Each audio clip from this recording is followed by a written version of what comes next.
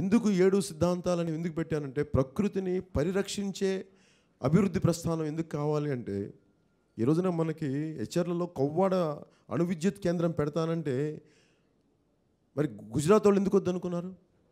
వెళ్ళి మన అణు విద్యుత్ కేంద్రం వెళ్ళి మీరు కావాలంటే అక్కడ పెట్టుకోవచ్చు కదా, మీరు అమరావతి దగ్గర.